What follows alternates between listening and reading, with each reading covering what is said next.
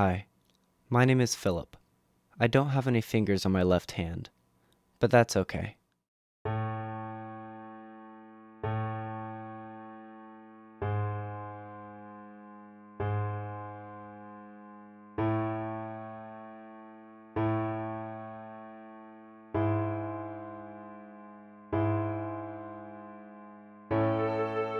My name is Phillip Bruce, and today I'll be telling you a story. A story about society's preconceptions, as well as their misconceptions. A story about a world with limitless possibilities. A story about me. Whenever someone meets me for the first time, their first reaction is usually like, what's it like, what's it like to not have a hand? Asking me what it's like to have fingers is like me walking up to you and saying, what's it like to have a tail? You wouldn't know because, well, you've never had a tail, so I've never had hands, and it's kind of the same thing.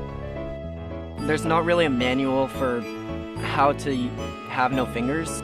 If you look at a little kid, whenever they were trying to learn how to do something, they look at other people. So I had to kind of think outside the box throughout my entire life, and I think that's really helped me become a more creative person. Ever since I was little, my dad's just been really into music. He set up a little small recording studio in our garage just for fun. It helps me get out my emotions whenever I need to, and it lets me express myself the way that I want. I play piano, I can sing, I play trumpet. I'm actually in the marching band at my school. I love going online and just playing games with my friends. Like, I can still hold a controller, I can still use a keyboard and mouse.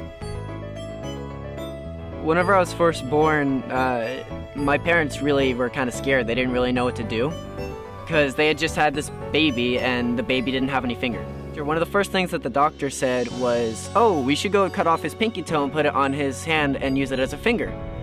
And my parents were freaked out by that. They were like, no, no, no, no. He was just born. He's like a day old. That's just crazy. He'll figure out something to do, and I have. Throughout my life, I figured out how to do everything my own way. I can play the piano, I can play the trumpet, I can go biking, I can sing, I make music. I can do anything that anyone else can do. I think it's enabled me rather than disabled me. I was lucky enough to be growing up in a time where acceptance is a big part of who we are as a society. And I am able to just live out who I am as I want to. And I know that that's not the case for everyone. In fact, my mom actually met some woman, she had a hand who was just like mine. Seemed like she was about to cry. She got all sad. She was like, oh, is he okay? And that just kind of goes to show that not everyone is lucky enough to be as accepted as I am, and I think that's a problem. I think that needs to change. You shouldn't need to treat anyone differently based on whether or not they have fingers, whether or not they have a leg.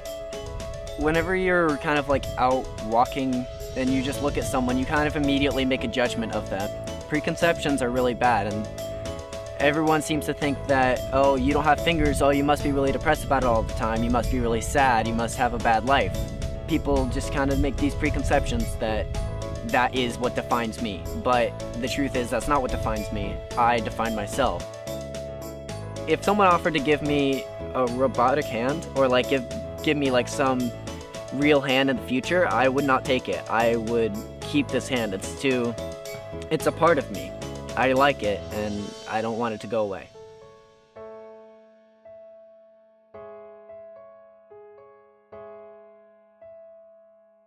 My name is Phillip Bruce, and today I told you a story. A story about society's preconceptions, as well as their misconceptions. A story about overcoming challenges. A story about me.